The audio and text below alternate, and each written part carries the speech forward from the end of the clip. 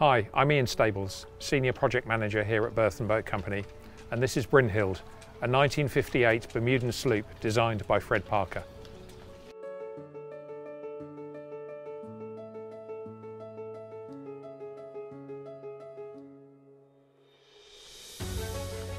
Brynhilde's interior restoration was almost as large as the exterior, with the joinery being stripped out from stem to stern to allow access to the hull frames, the shear clamp, beam shelf, engine mounts, strap floors and knees. With the structure exposed, the components went through a similar evaluation as the exterior inspection and survey, with decayed timber being removed, new structural components cut from the same original species and refitted.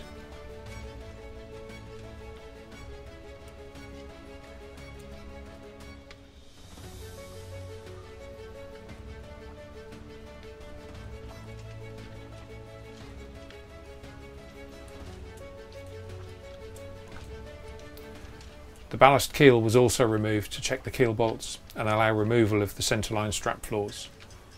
These were suffering from some corrosion and diminution, especially under the engine where access is extremely tight.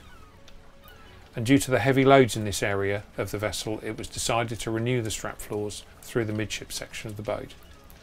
These were fabricated from Lloyd's Grade A marine steel, hot dip galvanised before being refitted to the vessel.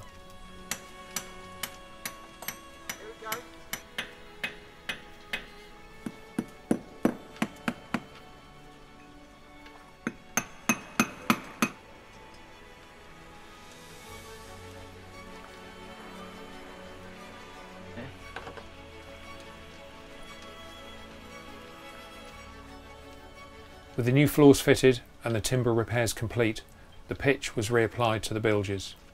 Heated and poured as a liquid in the traditional manner, the pitch acts as a self-levelling compound to prevent water being trapped behind hull frames, floors and stringers, to ensure that the bilge water runs freely to the lowest portion of the keel, where the bilge pump takes it overboard.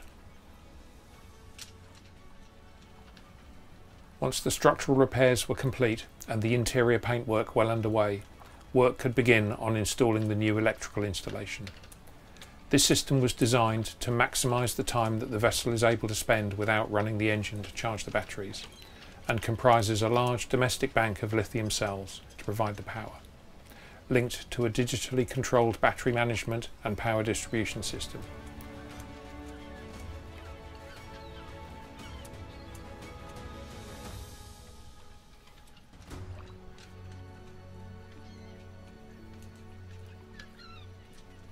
Low power consumption has been the key throughout, and all lighting systems have been replaced with LEDs, which allow a central red-white changeover for cabin lighting, colour changing mood lighting and spreader lights, all of which can be controlled from a smartphone.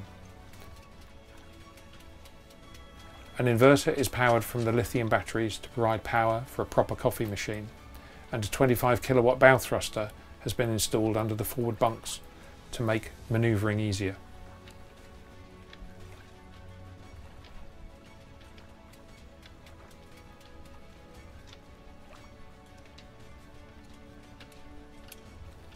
With the interior coming back together and the electrical installation underway, it's nice to see Brynhilde starting to look herself again.